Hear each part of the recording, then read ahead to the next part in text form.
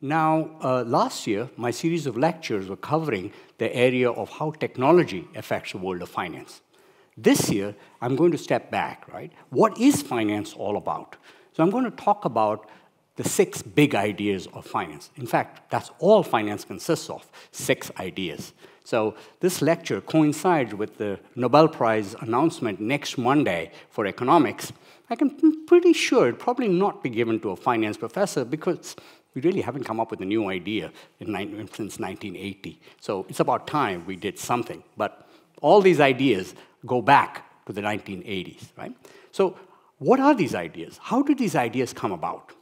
To set the stage a little bit, let me start by asking ourselves, what are we concerned with finance? Whose perspectives do we care about? So the first one, of course, is we focus on firms. We focus also on investors. We focus on financial intermediaries, people who connect the investors with the firms. And finally, we focus on governments, right? So these are the players we focus on when we talk about finance. Now, when we actually talk about these players, what do they care about? Well, let's start with firms. Right? If you're a manager at a firm, what do you care about? Right? It's pretty much the same things we care about as individuals. If I ask you, what are your 2 most important financial questions, many of you will probably say, how do I make money? Or how do I spend my money? Right? These are the same questions that the firm has. The question number 1 would be, how do I spend my money? That's called the investment decision of the firm. The question on where do I get the money from? That's called the financing decision of the firm. Right? Now, notice the order of these questions. When we talk about ourselves, our first question is how do we make money? Then we decide how do we spend the money. The firms go about it the other way. They start by saying, how should we spend our money? Then they go back and say, where do we get the money from? Right? Now, why is that? The reason is because the money is coming from investors. Right? So if you go to an investor and say, look, guys, I need money, the investor's first question they're going to ask is, why? What are you going to give me in exchange? Right? What is it that you'll give me in order for me to part with my money? So you have to start with a business plan. You have to start with an investment plan to tell the investor how you're going to invest the money in order for them to give you the money to start with. So that's why firms start with an investing decision, and then they decide on a financing decision. But as an investor, you're not the only firm who's approaching the investors. There are hundreds of them. So the investors care about 2 things. One thing they care about is how do I get the maximum amount of returns for the minimum amount of risk? Right? If there's anyone in the audience who prefers the minimum amount of returns for the maximum amount of risk, please see me after the lecture. Okay? But that's one. The second thing which these guys care about is the question of how do I know that these people are telling me the truth? Anyone can promise me returns, but sometimes they're Ponzi schemes. Bernie Madoff, for example. Right? So how do I know that what these people are promising really is the truth? How do I know they're not going to steal my money and run away? Okay. But the third problem is, how do these people know each other? Right? We don't get messages on our phone every morning from the CEO of a company saying, I need money. Well, Elon Musk possibly, but that's a general tweet or an X, right? He just sends out random tweets all the time. But he doesn't address it to you personally because he doesn't know who you are. So who are the people? They're your financial intermediaries. They do the job of connecting the suppliers of capital with the people who require capital, the firms. And of course, they charge a fee for the service. Right? Governments care about the issue of, can I just make sure that nobody complains about this whole process? I invested all my money in this company, it went bankrupt, I've lost everything, what were you doing? As a regulator, you're asleep on the job. Or I care about the fact that maybe I allow one firm to do something, everybody does it, it causes the whole system to blow up, as happened in the 2008 financial crisis. Right? So these are some of the major questions which each of these parties is dealing with. How do we address these questions? As I said, it turns out there are only 6 ideas in finance. Right? And these 6 ideas address every single one of these questions. So what are the ideas? The first one, and that's the one we're going to talk about today, is that concept of net present value. Right?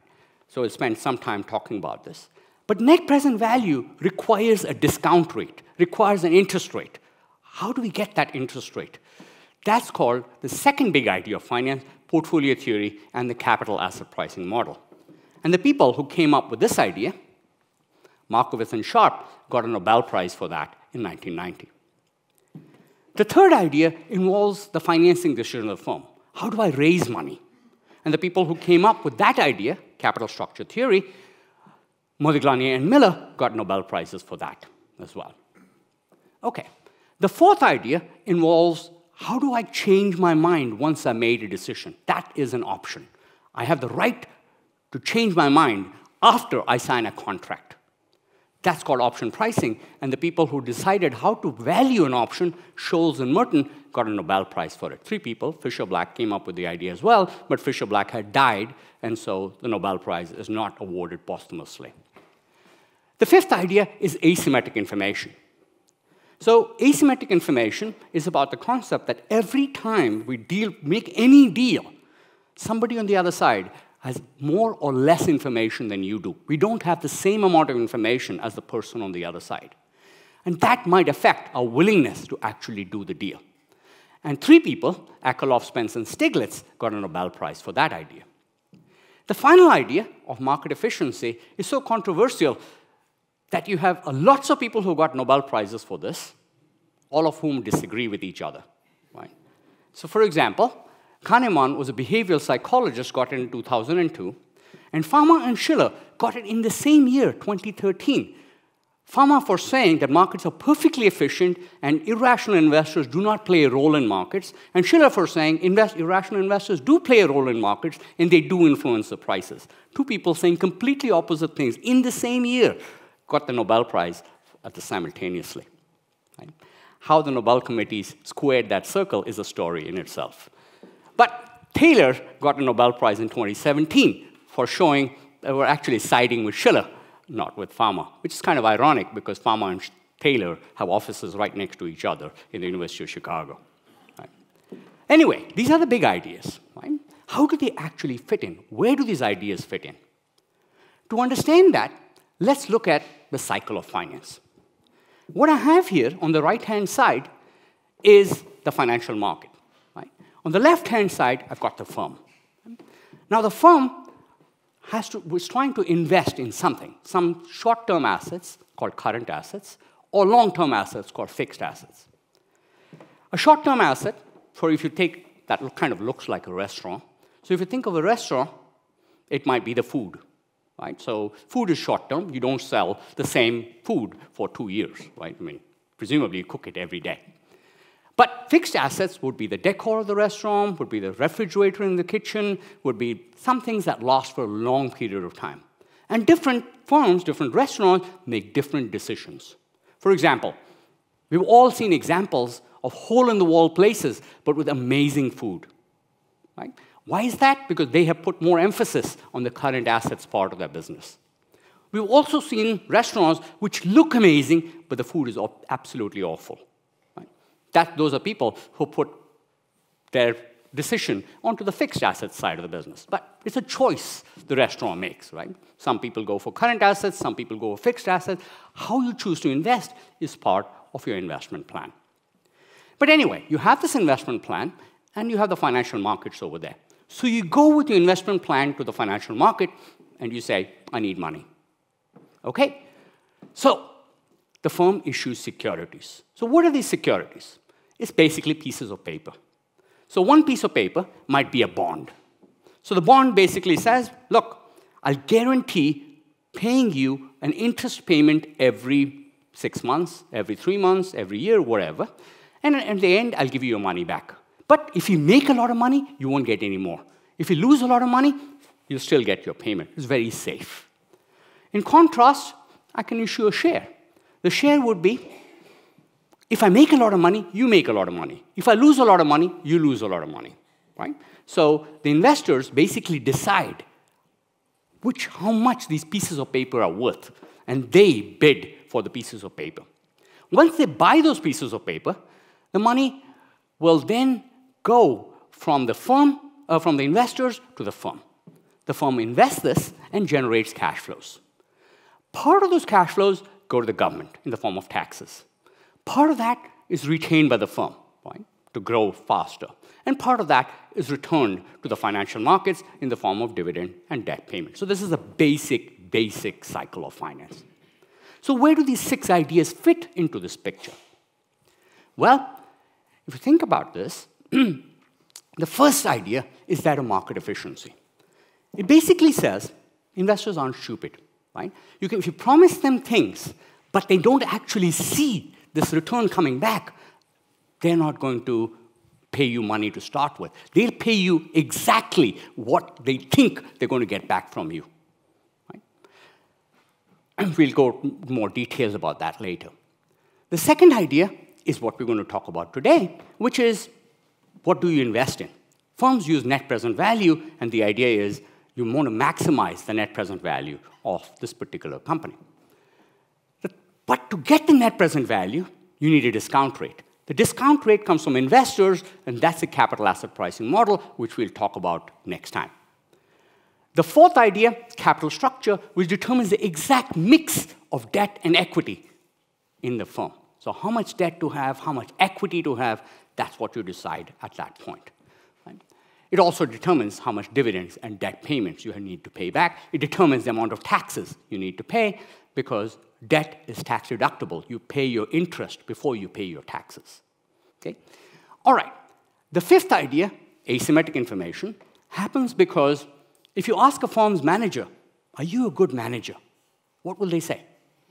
They're wonderful, right? No manager is going to say, really, I don't have any ideas, but I've got a wife and 3 kids. Give me money to keep my family alive. Nobody cares, right? So some managers are lying, some managers are telling the truth, but every manager is saying that they're wonderful. They have asymmetric information. They know their quality, you don't. How do you adjust for that when you're deciding how much to pay for those pieces of paper? Okay, the final idea is that of option pricing theory, right? That is both for the firm level and the investor level. The firm can make a choice and change its mind if something else happens. For example, it can build a small factory just to test the waters, and if the product is successful, it can scale up the factory. Product is not successful, it shuts the factory and walks away. Right? So that's a choice which you're making at the firm level.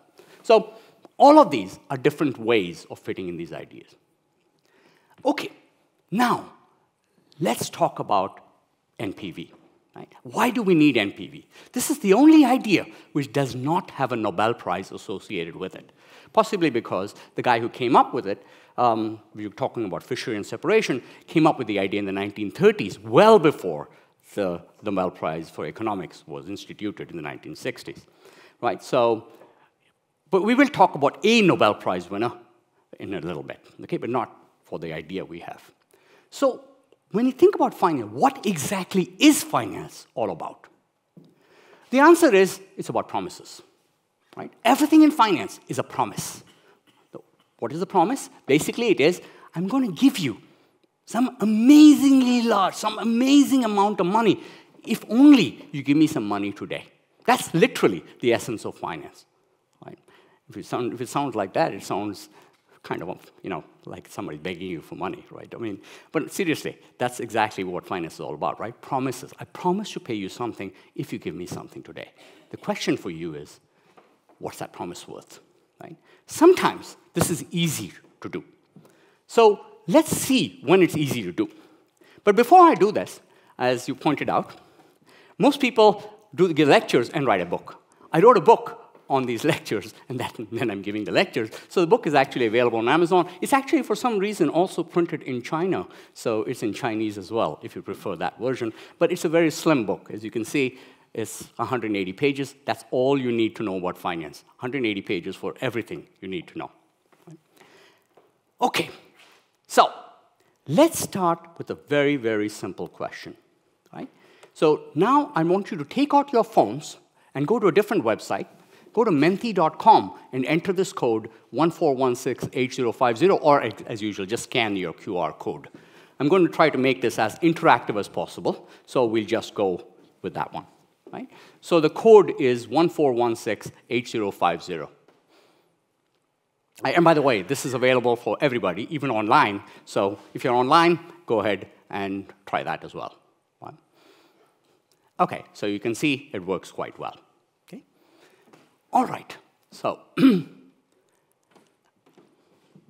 okay, should be straightforward to use. So keep that open, and I'm going to ask questions and get your opinion in the room, as well as people online anywhere in the world. All right, sounds good. So now let me ask my first question. How do you figure out the worth of a promise? Okay, so the first question is straightforward. Suppose you have 3 promises. The first promise says, you give me £100, and I give you back 110 1 year from now. The second one says, you give me 100, and I give you back 110 2 years from now. 100, and I give you back 110 3 years from now. Which is the best? Right? This is almost a no-brainer. Right? Except for, oh, OK, these 2 people, please see me after the lecture, right? I mean, unless you're doing this online. OK, for almost a no-brainer. OK, but now let's go to a slightly more complicated question. Right? As you can see, there's a lot of people who are going for that one. That's easy. But now let's try this question. You give me $100, and I give you back 120 1 year from now, or 145 2 years from now, or 170 3 years from now. Which one is better?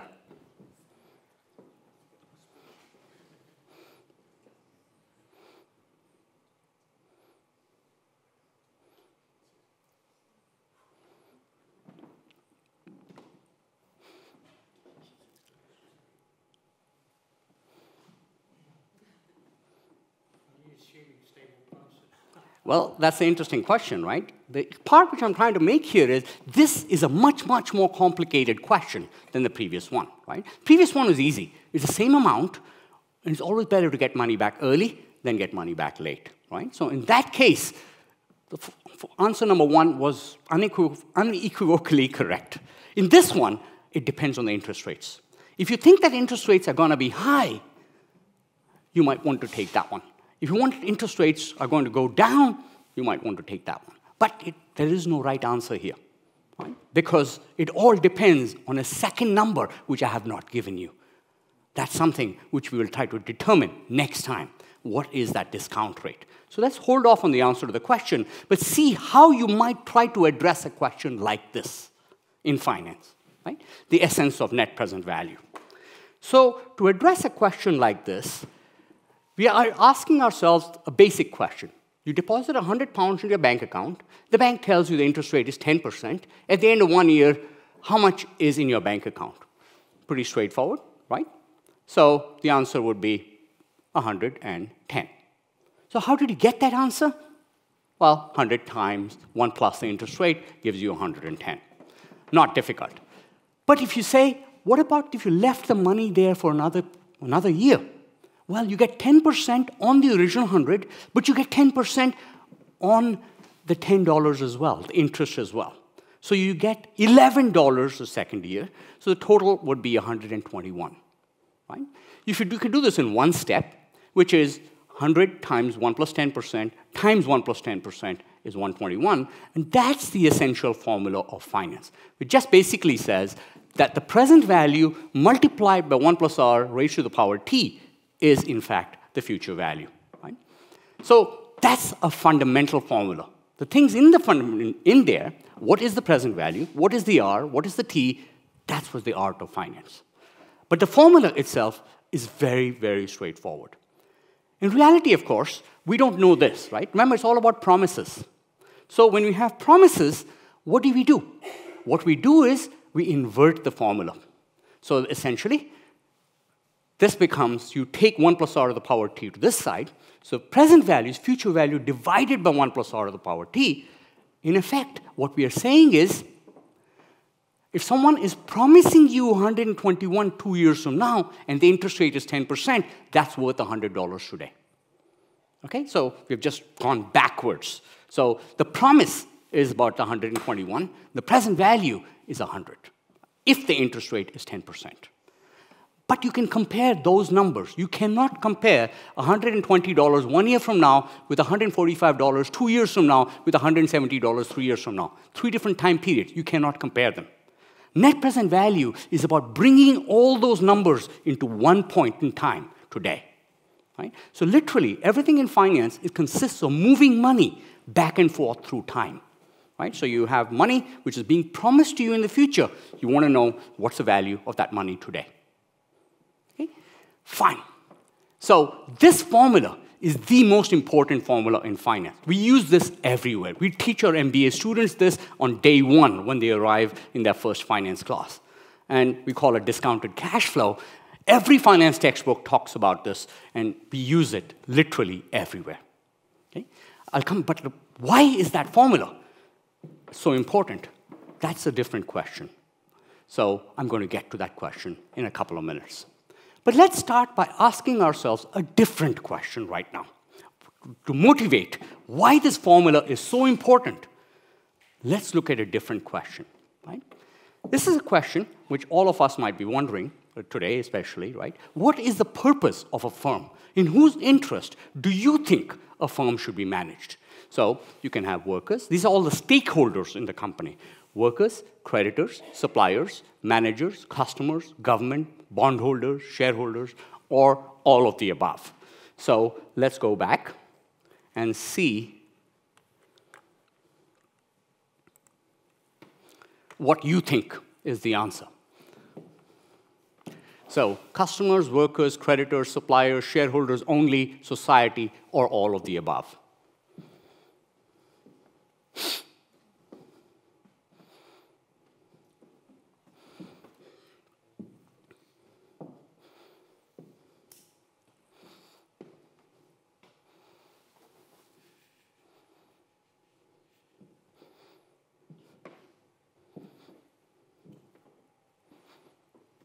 Interesting.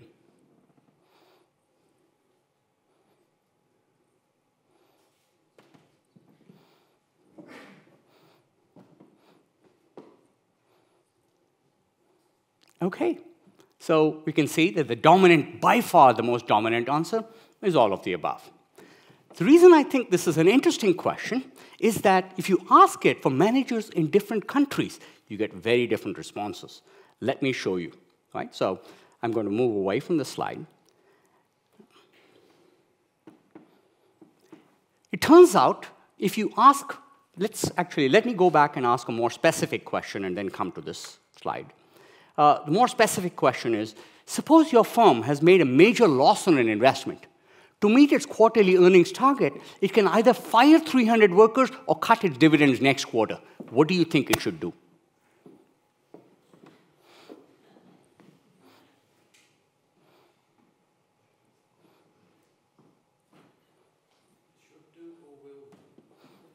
Sorry? Should do or will do? Well, what will you want? What do you think is the best alternative if you were a manager in the company?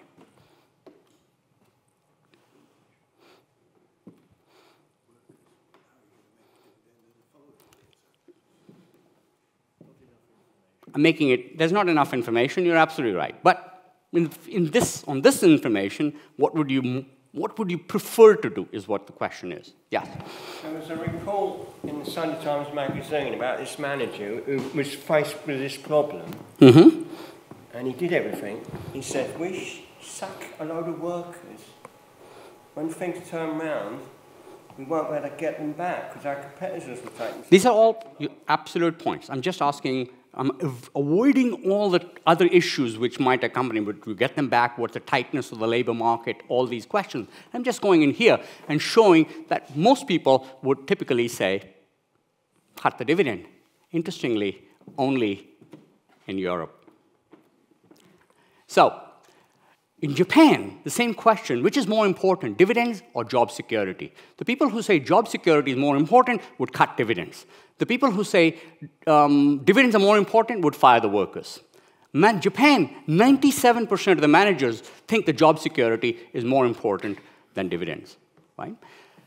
Germany, France, similar. There are actually only 2 countries in the world which are exactly the opposite. Britain, the UK, and the US, where you have almost 90% of managers who would ask that same question would say, I would rather keep the dividend and fire the workers. So what is it about the UK and the US that makes them stick out from everywhere else in the world? Everybody else is like, this is human beings. But somehow, in the UK and the US, they're very different. Okay? So, to get that question, what do you ask? One part of the problem, maybe people like me, right? When you ask me, what's the right thing to do? I would say, maximize shareholder value, maximize share price, maximize firm value, right? So we teach our managers, focus on the shareholders, and those guys listen to us, right? Maybe they shouldn't be listening to us, but they paid a lot of money to get their MBAs, so presumably, they want to do what they want to be sure that their education has got them something. So that's why they do it, right? Maybe that's one answer. But no, we actually go back to another Nobel Prize-winning guy, Milton Friedman, who in 1970 wrote an article in the New York Times which said the social responsibility of business is to increase its profits. Right? And he wrote a long article, and it's one of the most influential articles in finance. And so we talk about this thing, we talk about shareholder value based on Friedman's arguments. So I'm going to talk about why those arguments are important, right? Why did he make that question? And based on that one, we say that focus on the shareholders. But to get there, let me ask you a different question, right? Let's suppose, COVID is over, everybody's coming back to work, but not all people are happy to come back to work, right? Some of us prefer to work from home. So your manager has noticed that all the people in your team is very quiet and unsocial. They don't like being back at work. They sit down in front of their computers, they never talk to each other, they're always glued to their computers, and they always look depressed. But looking at you guys, your manager notices that you're the only outgoing, happy, friendly worker. Right? Sounds like you? Yeah, I can see a lot of happy faces. Excellent. And your manager says, look, I want to get people together. People are, what is better to get people together than to bond them through a meal? So he says, good food will bring people together into a happy team, so you're asked to find a restaurant where everyone can go to, which will make everyone happy. Okay? Good news, the budget is unlimited. Bad news, you can only pick one type of food. You can't pick a buffet of food from around the world. And remember, your team can consist of people from all over the world. It's not just, people from England. You can have Africans, you can have Indians, you can have vegetarians, you can have any kind of gluten allergies. You can be anything. So the question for you is, how do you find out from your coworkers what restaurant will make them happy? So this one is actually a wordy question, so you can type in what you think which restaurant will make them happy. So go ahead and type in what you think will make people happy. How do you find out which your coworkers will think is a good restaurant for them to go to? That's your job, right? I'm not going to show you the responses yet. I just want to collect the responses first. Okay, let's take a look. Right, a lot of answers here. Okay, let's see what the common answers are. Right, so the predominant answer is ask them, conduct a survey. Conduct a survey, multiple choice, form, questionnaire, buffet, no buffets, so, things like that, right? So, a lot of answers, but the dominant answer is ask them or conduct a survey. All right, now, let's assume that's exactly what I'm going to do, right? So I have a survey. Now, I'm going to suggest an alternative method, and this is why Friedman said focus on the shareholders, right? So the alternative method is I'm not going to have a survey. I'm not going to have a questionnaire. I'm not going to ask anybody. Instead, I'm going to take them to the kind of restaurant I want to go to, What is that restaurant? Well, it turns out this is an interesting restaurant which serves that kind of food, right? I haven't asked anybody, okay? So how would you feel if I took you to this restaurant? Very bad. Very bad, right? So what would you say? I don't want that food. One thing you might say is, this is horrible. Why the hell did we pick this restaurant? What do I say? I say, I feel for you. I know how you feel. I don't want this restaurant either. But I sent out a questionnaire. This is what the majority wanted. You know, I couldn't help it. And she says, but I never got the questionnaire. And he said, well, you know what? Spam folder. Please check your junk mail next time. It must be there somewhere. Be more careful. So to translate that into something managers do, this is what the manager does, right? So you go back to the case here. The key point is that bit. They never talk to each other, which means essentially, the manager, you're talking to everybody. So what happens? So let's say you go to a worker, right? And you say, would you like a bonus as a worker? What do you think? The answer, by the way, yes. Okay, so she wants a bonus, right? So I say, of course, you deserve a bonus. You obviously worked very hard. I want to give you a bonus. But you know what? I have other people, like the bondholders, who are asking for their interest. If I pay you the bonus, I don't have enough money to pay them. So I lose, the company goes bankrupt. Can I pay you a bonus next year, maybe? What do you think? Everybody loses their job. So that's the point. You can persuade the workers that you would like to give them a bonus, but you can't because of constraints. And then you go to the bondholders, say, you know, I have to pay your interest, but problem is, workers are asking for a bonus. If I don't give them a bonus, they'll go on strike. If they go on strike, the company goes down. Can I pay you more interest next year? Maybe put off paying the interest? So I negotiate with everybody to not pay anybody. Eventually, I end up with a big chunk of money. What do I do with a big chunk of money? I pay myself a big bonus. Absolutely right? Because I've saved so much money for the company. That's what we call agency problems, right? And that's what you say here. You say, well, in whose interest do you think a firm should be managed? If you say all of the above, the manager has too much discretion. The manager will basically use it to play off everybody against each other because the problem isn't defined. But if you focus on one group of people, the shareholders, the beauty of the shareholders is they are paid at the end, after everybody else. So in other words, if you treat your workers badly, they go on strike. Your share price is affected. If you treat your customers badly, they don't buy your products. The share price is affected.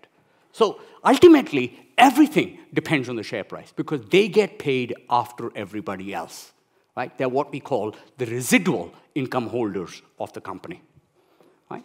They get the money at the end. So that's why we focus on shareholder value. Nothing special about shareholders. It's just like almost a leading indicator of how everybody in the company is feeling, okay? So, but that whole idea of Friedman was to say, you let managers do whatever they want to make everybody happy. The only people they're going to make happy is themselves. That's the principal-agent problem, right? The principal is someone who's hiring an agent to do work for them. Here, the agent is the manager. The principal is the shareholder. So the shareholder says, I want you to work hard for me. So will the managers work in the shareholder's best interest? And Friedman's answer was, no, they won't. Because if you let them do whatever they want, they will maximize their own interest. How come that's the case?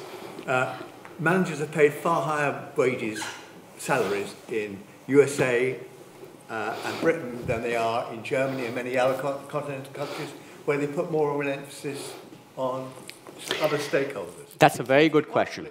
That's a very good question, and it depends on how the finance system has evolved in the two countries. In those countries, shareholders don't participate in the market because they know that the managers are putting emphasis on the rights of the workers, and the law is on the rights of the workers. So those markets are usually debt financed. They're not equity financed. In an equity financed market, the government protects the right of the shareholders, so the shareholders are more confident and they buy more shares. In a debt finance market, the shareholders say, I can get expropriated any time. I'm not going to participate. So the firm has a different way of financing. But different markets make different choices. Not one is better than the other. This is a market which is a public market, and that's the reason why Friedman said, let's focus on shareholders, right? Okay, and that's a whole article. He wrote this whole article about what are the social responsibilities. We are not doing this stuff, right? Social responsibilities means you're doing your own thing and claiming it's for the shareholders, but that's not true. So it's a long article, incredibly influential. Now, agency costs can arise everywhere, between shareholders and managers, between bondholders and shareholders, and between different types of shareholders. Let me just give you a couple of examples. The first example says, imagine you're the CEO of a large multinational. You're weighing the purchase of a corporate jet for $200 million to fly you to New York, to Wall Street, to Berlin and Paris to deal with Brexit and the EU, Shanghai to explore opportunities in India, and Delhi because you want to expand to India. Should you buy the jet? What do you think? It costs $200 million.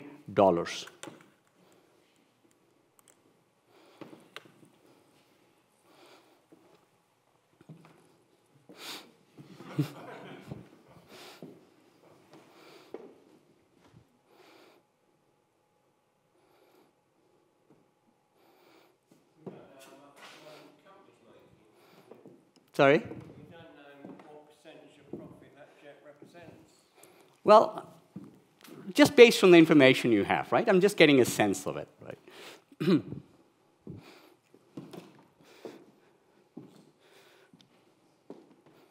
So a large number of people are voting and saying, no, it's totally unnecessary. Not a problem. Let me try and convince you. That's the living room on the jet. Okay. That's the bedroom. Right? So that sheet there covers what's called a gust belt, which keeps you in during turbulence. Right? That's the bathroom. Separate sinks for his and hers. Right? Does anybody want to change their mind? Well, the point about this is asymmetric information, we'll talk about later. But the idea is, as a CEO, I would say to the board of directors, I want to buy this jet. Right? It's costing me 1% of 200 million. That's pretty good for a jet. Right? The board of directors' job is not to let me do anything that the shareholders don't want me to do. So how do I convince the shareholders? Well, I'll tell them, look, I'm happy. You know what? I'm happy to go by train to Heathrow. Train strikes, fine, not a problem. I'm all about shareholder value. I get to Heathrow, and then I'm going flying economy. Okay, still not a problem. And then I'm cramped up in British Airways, you know, those horrible seats in the economy, and then the food is awful. I don't know who's sitting next to me. I get off in New York. I'm so exhausted that you ask me, sign this contract, giving away your product for free, and I say, okay, I'm toast tired. I can't do it. But if you let me buy the jet, even when I'm sleeping, I'm thinking of shareholders. I'm dreaming of shareholders. I'll make so much money for you that 200 million, nothing. How do you know? Is the guy telling the truth? Is he lying? Right? That's the problem we have. However, by the way, this was actually a convincing argument. When Goldman Sachs, their CEOs never had private jets. When David Solomon took over as CEO of Goldman Sachs, he said, I want a private jet. I'm not going to waste my time renting a jet. I want my own private jet. And he gave all these arguments. They did a cost-benefit analysis, and they ended up buying 2 jets, not 1. Right? So anyway, that's the question is essentially, how do you know what this, that's called an agency problem. How do you know that your CEO is telling the truth or not? Okay, let's talk about another agency cost between shareholders and bondholders. Right? Simple everyday example, borrowing from the mafia. Okay? So you borrowed 10,000 pounds from your friendly neighborhood mafia don. The due date is tomorrow, but you only have 500 pounds left. Okay? And you know that the don will have your leg broken if you don't come back with the 10,000 pounds tomorrow. What do you do?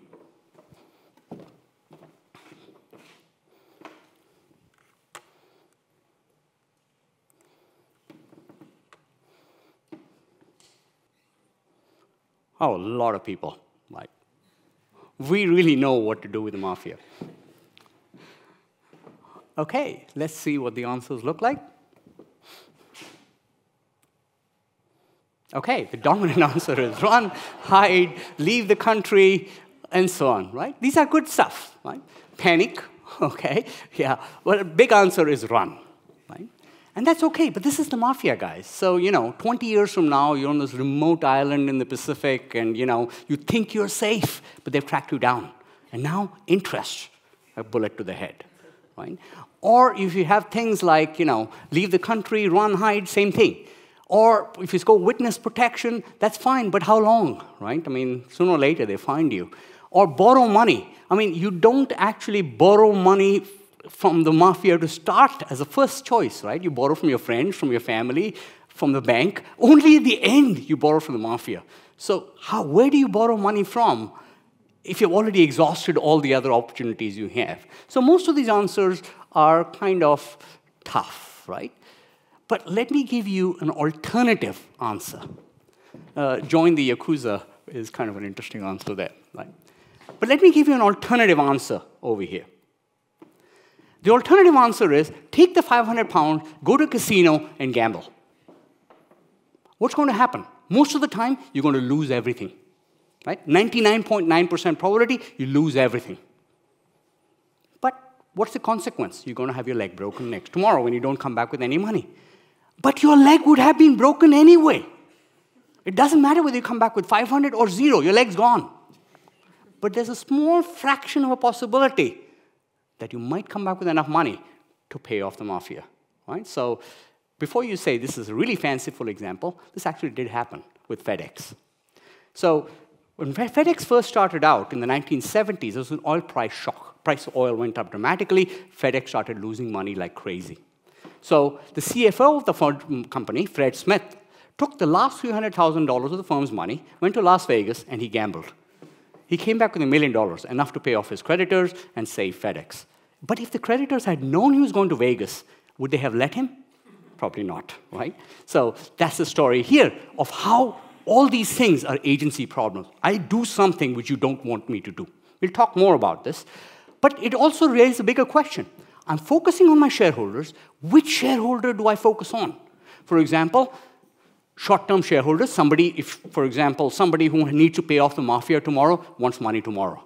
Somebody who's a young person not borrowing from the mafia may want money far in the future. So how do you focus on maximizing shareholder value when you do not know who your shareholders are? That's the biggest question we have. As a manager, how many of us actually talk to our shareholders? Nobody. How do you make them happy? We've just seen you cannot make everybody happy. So how do you make them happy, right? That's the question which NPV is all about. That's why we go back to the formula in the beginning. So what I'm going to do is introduce an island problem. Economists love islands because it's an isolated economy and nobody coming in from the outside world. Very nice to analyze, so we focus on this. So in this island, there are two types of people. One I'm going to call Skipper, who wants to consume everything today, leave nothing for tomorrow. Somebody who lives for the moment, a short-term shareholder. And we have Ginger, who wants to leave something for tomorrow, wants to consume less today. You might recognize the names. This is actually taken from a 1960s TV series called Gilligan's Island. Right? So if you watched it, I just took the names from there. So anyway, these two are on this island. Right? What do they have to eat on the island? Answer is potatoes. Okay? Okay. But the choice is they have to choose how much potatoes to plant and how much potatoes to consume. Right? And I'm going to get a little technical here, but it'll give you the answers in a very straightforward way. So what I have is a production function for potatoes. What that means is I have on the x-axis, I have potatoes which I have today. So P0, 0 means today. Okay? And P1 on the y-axis means potatoes tomorrow. So if I plant potatoes today, I will get potatoes tomorrow. That's what a production function means. I'm converting potatoes today into potatoes tomorrow. I'm producing potatoes today by planting potatoes and harvesting them tomorrow. The question is, how much of my initial number of potatoes do I consume and how much do I plant? That's the question I want to answer. Okay? So to answer that question, we come up with a production function. Now, let me explain this function to you intuitively. What the function is saying is, this 0 to A is your initial endowment. You're given A potatoes. A may be 100, maybe 50, maybe 20, but 0 to A is 0 to 20 or 0 to 50, or how many potatoes you have. So A represents all the potatoes you have today. If you consume everything, you get nothing tomorrow. Okay? There's nothing to plant, so you get nothing. However, if you choose something, first you decide how much you want to consume. So this is what you consume. The remaining amount, you plant. Okay? So now what you do is you take a perpendicular and you connect it to the y-axis over there. So what that means is the production function tells you that if you plant this amount, taking it to the production function will give you back something the next year, the next period. Okay? It's a very straightforward. So if you double, take the line up, go over there. Decreasing returns to scale means if you double your input, you don't get double the output. You get less than double your output. Right? That's true everywhere. If my students study for 2 hours, they get 80% in their exams, maybe. Don't tell them I said that. But if they study for 6 hours, they don't get, much more. They get maybe a marginal improvement. So the first hour gets them a lot, second hour gets them a little less, and so on. Same idea here. Okay? So this is the production function. Now, the second thing I want to express is how do people decide how much to plant and how much to consume? So how much to consume, how much to plant? How do you decide that? The answer is preferences. So preferences, economists model this. When I did my PhD, the big choice was cake and ice cream. Right? Today, at my age, you can no longer eat either cake or ice cream, so this is a mood choice. Right? But when I was growing up, it was like ice cream or cake. This is a standard question, right? There's also a choice between quiche and beer. So those are the two things which economists seem to be really concerned about. But anyway, the point here is, if you have one slice of cake and 2 scoops of ice cream, how much ice cream are we willing to give up to get one more slice of cake? If you really, really like cake, you might say, I'll give up all my ice cream. If you don't like cake, you give up only a little bit of ice cream. So that's the question which you're trying to ask. Right? And you represent that, right? How much cake would you be willing to give up to get one more scoop of ice cream? You represent that by a preference curve. So how does a preference curve work? Preference curve, again, remember, this is potatoes today, potatoes tomorrow. So what this one says is that if I have a choice between X and Y, they're both the same to me. So many potatoes today and so many potatoes tomorrow is exactly the same to me as so many X potatoes today and X potatoes tomorrow. Right? But I prefer Z to either X or Y because I want more. I always want more. There's no such thing as satiation. More is always better. Okay? And of course, economists justify that by saying, if I have more, I can sell it to somebody else. I don't have to eat it myself. But we'll keep that in a moment. But anyway, let's take Skipper. Skipper has a very steep curve, which means if I want to give up even one potato today, I'll need a lot more potatoes tomorrow in order to get that curve. So what does Skipper do? He'll take his curve, move it out until it touches the curve at one point. Right? That's his indifference curve. He moves it out, touches that point there, and then he says, okay, I'm going to consume that much, I'm going to plant very little, I'm going to get that next period. Very simple. Okay, what about Ginger?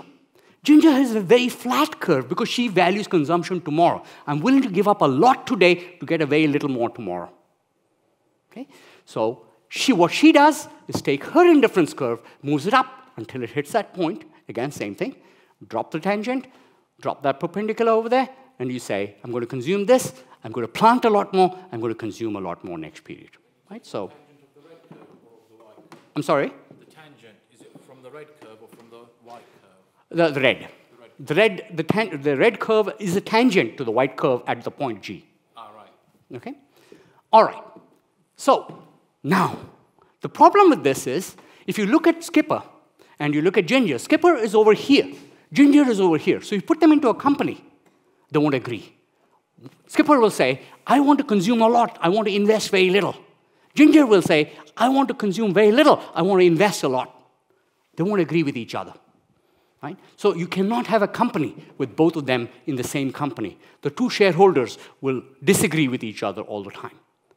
So in order to make them agree, you need a third person. And that is a banker, right? A financial market. So Robin Banks decides to start the Island Potato Exchange. Okay? So what is the Island Potato Exchange? He says, it's an interest thing. If you have 100 potatoes, if you borrow 100 potatoes from me, you have to pay me back 110. If you lend 100 potatoes to me, I will give you back 110. So that means, in other words, that's a perpendicular, that's a base, right angle triangle, high school trigonometry. We know the slope of the line must be equal to 110 divided by 100, which is 1 plus r. The interest rate is 10%.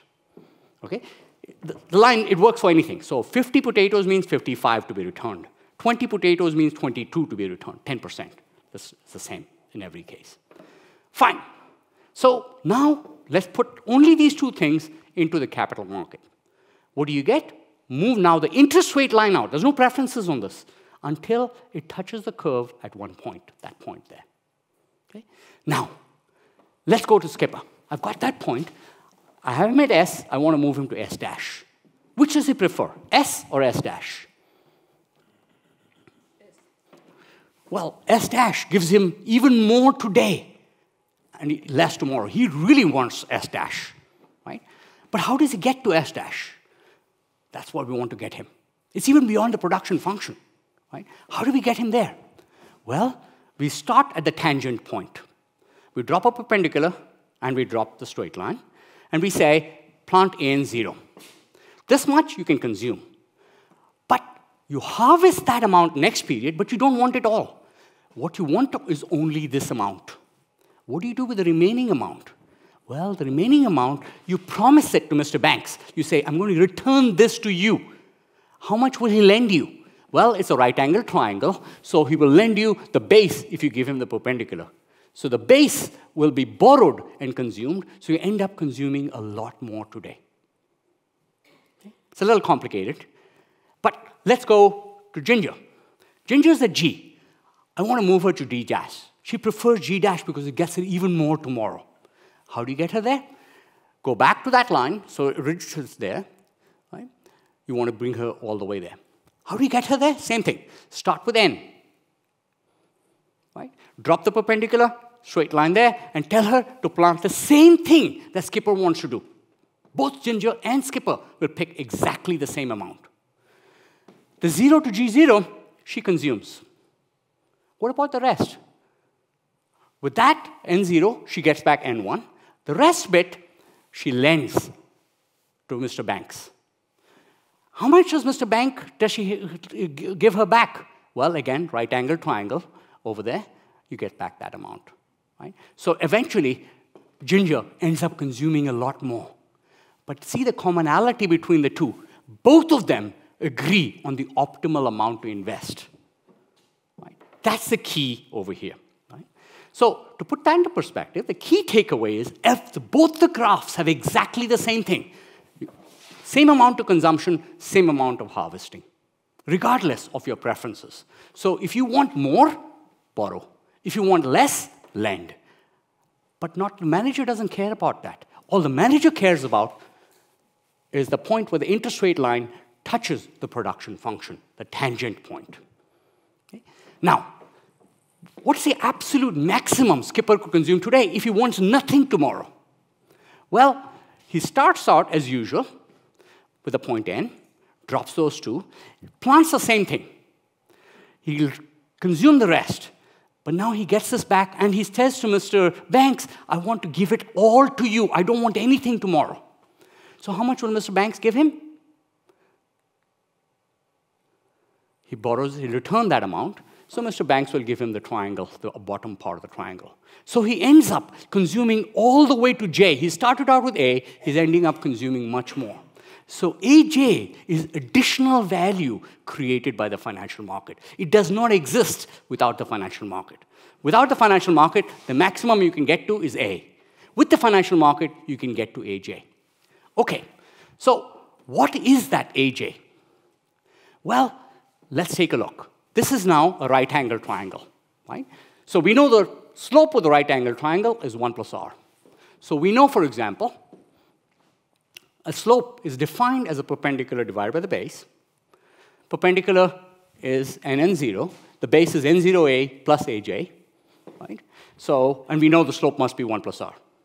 So let's take that, right? Simplify, bring this over to that side, take this back over here. And so the additional value created by the market is NN0, which is the amount of potatoes you earn in period 1, discounted at 1 plus R, minus your initial investment.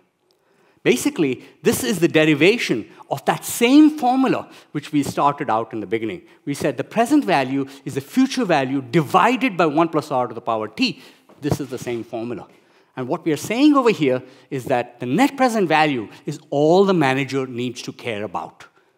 Right? Why? Because that solves the problem of talking to your shareholders. You don't have to talk to them. They can do whatever they want to get to where they want to be, not your problem as a manager. Okay, so the overall conclusion, the capital market allows you to separate the investment decision of the firm from the consumption decision of the shareholder, right? You don't need to ask your shareholders. This is called Fisherian separation after Irving Fisher, who should have got a Nobel Prize for this, but didn't, right? It is too late. Anyway, the point is, as a manager, I don't care about what my shareholders want. I just maximize the NPV. If the shareholders want more money than I give them in dividends, they can borrow. If they want less money than I give them, they can lend. I don't really care, not my problem. Okay? So what happens if interest rate changes? If, for example, the Bank of England raises interest rates, what will happen? This is what I have started with. Now the Bank of England has increased interest rates, so the slope is higher. What happens? I invest less. Right? That's exactly what the government is trying to do. Economy is overheating, increases interest rates, people invest less because now that's the new point which they invest. What happens if there's too much asymmetric information? That means borrowing and lending rates are different. So you have one line for borrowers and one line for lenders. You don't come to an agreement. So there's too much asymmetric information, the market collapses. Third possibility, what happens if the markets are not complete? This entire thing depends on the fact that shareholders only care about money. But what happens if you care about something social? What happens if you care about the climate? You can't trade climate on these markets, right? So that means you can't actually do anything. If a shareholder says, I care about social responsibility, I can't say as a manager, I'm going to focus on NPV. You can get to where you want to be on social responsibility by buying and selling shares. Not going to happen, right? So Friedman argued primarily on the basis of money. Doesn't actually hold in a complicated world where we care about other things which are not traded on financial markets. But that basis story is why we focus only on net present value, right? From our perspective, NPV is our basic equation in finance. It's used everywhere, where someone promises to give you something in the future in return for money today. This is a general formula, right? But we don't know what that interest rate is. And that is a topic of my next lecture. Where is the discount rate coming from? Where is the interest rate coming from? And this one does involve a Nobel Prize. Okay? All right. Okay.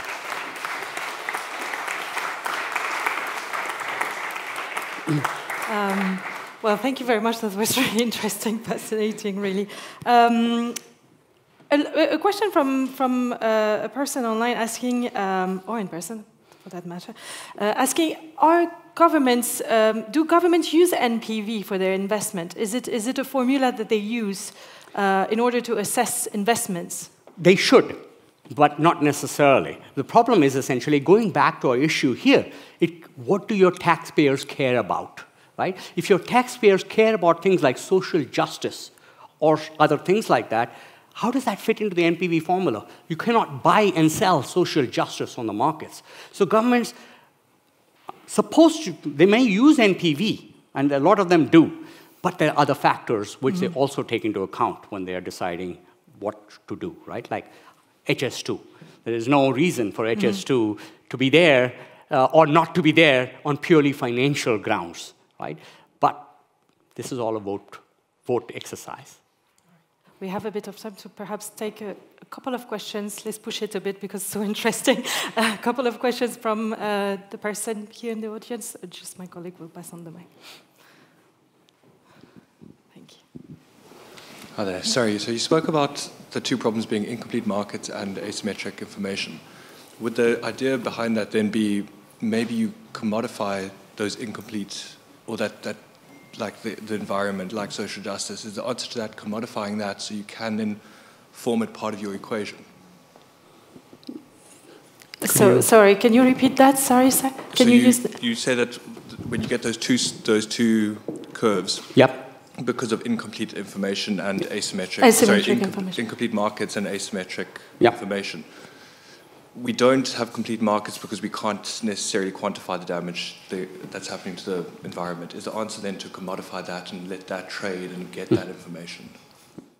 Yes. So as long as you have a functioning market, finance works, right? So if you think about economists will say one way to address things like this, like the climate change problem, is that have a carbon market, right? So you're quantifying the amount of emissions in some way or the other.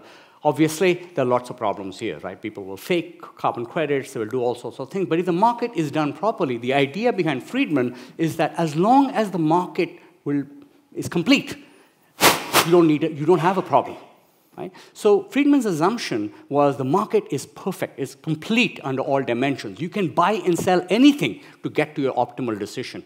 But that's not true in the real world. And there are lots of things happening now which are further. For example, going back to the environment, you're looking at what we call the tragedy of the commons, right? Each of us individually does not have an incentive to do anything for the climate because you think we are individually very small. So, but together, we're contributing a lot.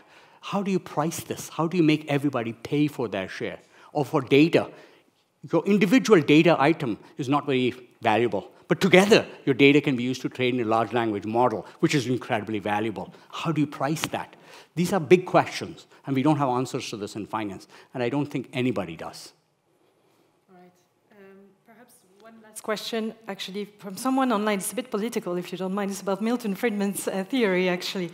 Is the popularity of Friedman's theory of shareholder value down to its providing a convenient ideological justification for rich staying rich? It's a nice, it is an intellectually very satisfying exercise that Friedman did, and it took away a lot of pressure from us as economists. Right? We look at Friedman and we say, hey, but we are making a lot of assumptions behind the scenes, which are not really warranted, right? We're making a lot of assumptions about markets, about market efficiency, all these issues here. But as we go through our series of lectures, I'll talk about the problems behind each of these ideas as well. So they all depend on assumptions. But we don't talk about these assumptions when we teach our MBAs. We don't want to confuse them, right? So we just say, focus on NPV, focus on shareholder value maximization, but many of our MBAs still don't know why.